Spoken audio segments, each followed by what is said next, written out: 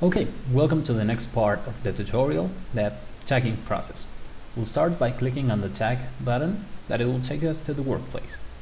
Now, when we first enter the workplace, it will ask us if we want the help of the Marcolix assistant. We need to read all the instructions that we need to follow if we want the help of the assistant. If we accept its help, it will take us to a different window, and if we cancel the help, we will need to tag every part of our article. Now, we'll accept the help of the assistant, and we'll start by marking the sections. The section, it takes us to the HTML file, and we have to click and drag on each and every name of the section. We don't need to copy and paste it.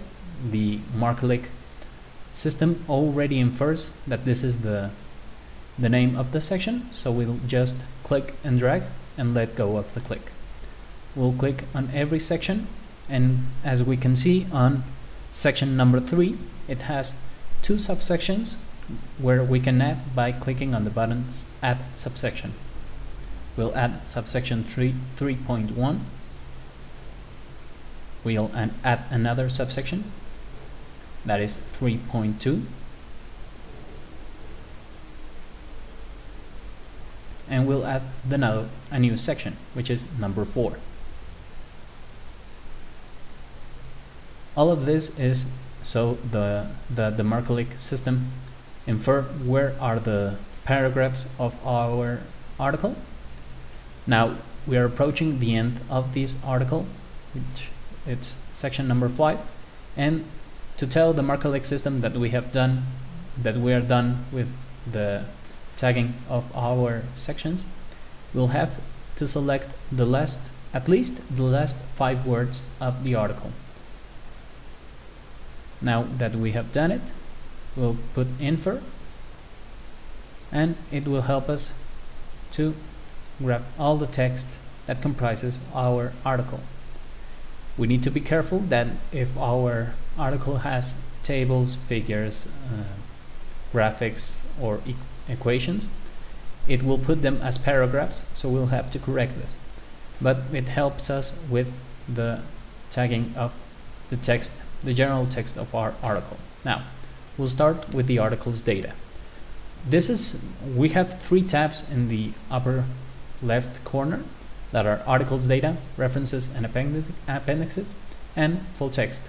This is the order of the process that we need to follow so we can have a successful tagging process. We'll start by selecting the title box, which is the main box of this part of this attribute, and we have its daughter box, that it's the original title. We can select and add as many titles as our article has, and we can add it in another languages, or we can have the letterhead. So we'll click on the title in another language, and as you can see, it tells us to select the language that our next title has. In this case, it's English, so we'll select it, click and drag all the way through all the text, let go of the click, and it will take it to the workspace. Now that we have done it, we'll proceed with the author's data. Now, for that, we need to select the type of author, and if it's an author, a compiler, or the other options that the system presents us. We also can change the name format, and if this is the author that can receive correspondence. So in this case, we have one, and it will add another box in the author main box, so we can add all the details that we need. Now we'll select the name in this case, which is Francesc M, and the last names.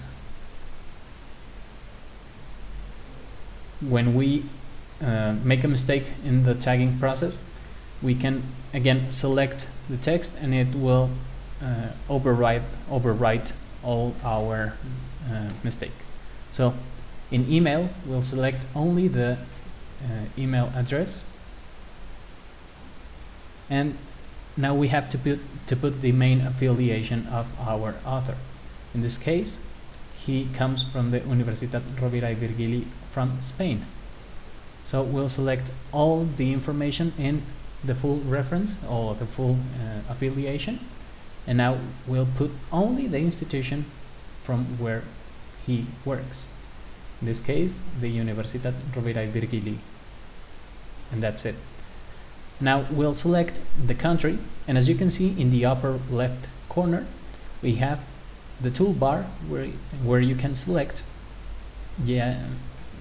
by scrolling or by typing the main country of our author, which is Spain in this case. Now that we have added it, we can put all the information about our correspondence.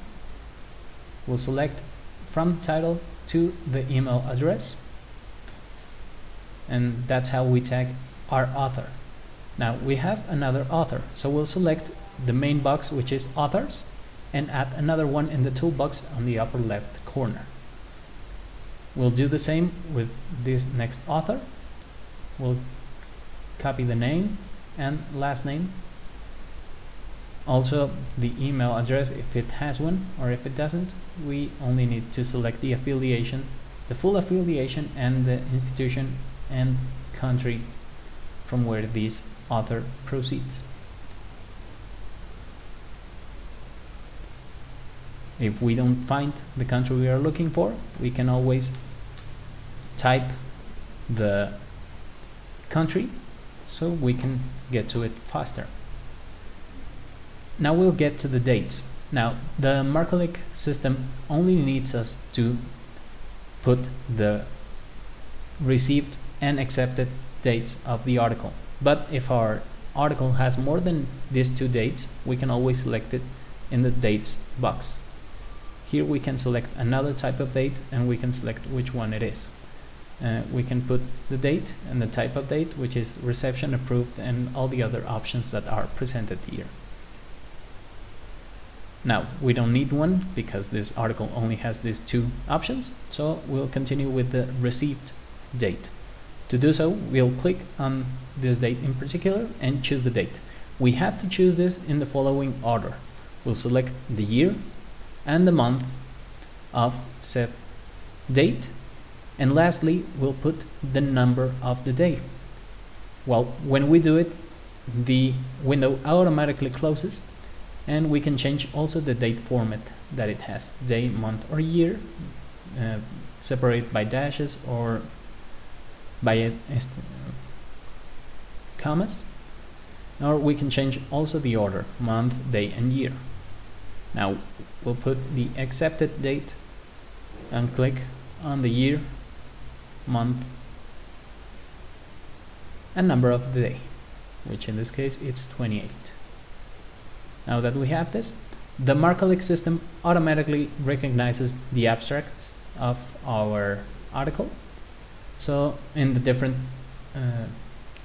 languages that it comes. So in this case we need only to verify that it has copyright fully and in the given language that we have. In this case it has English and Spanish.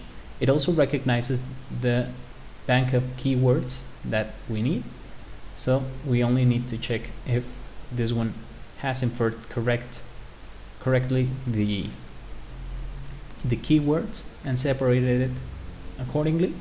We can also add a DOI or digital identifiers that our article has. In this case it has a DOI, so we'll only need to select where the numbered part of our URL, because it already gives us the beginning of the URL. We'll select it and select only the number part.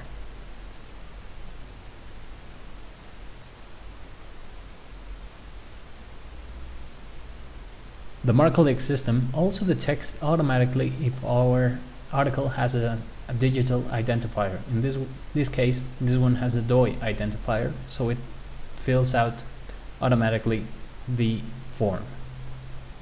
Now we'll continue, and when we select on the Articles Data tab, we can also add related articles, other links, fundings, and additional information that we may or may not have in this case.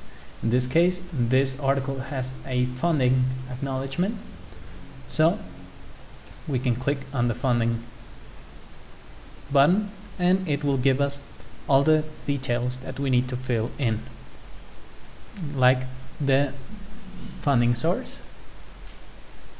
In this case, it can be the company or the institution that gives us the money or the funding in this case, the contract number if our funding has a contract number, and the beneficiary. In this case, it can be the authors or the investigation.